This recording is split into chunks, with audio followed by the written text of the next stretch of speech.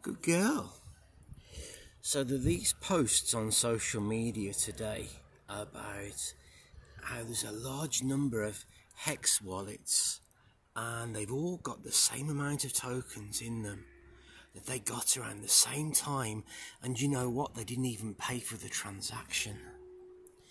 Seems some galaxy brain out there can't spot an airdrop when they see one, and that seems to be the case. As far as I can tell from my own wallets, it seems to correspond rather well with when we had the Monarch wallet airdrop last year. So move along, nothing to see.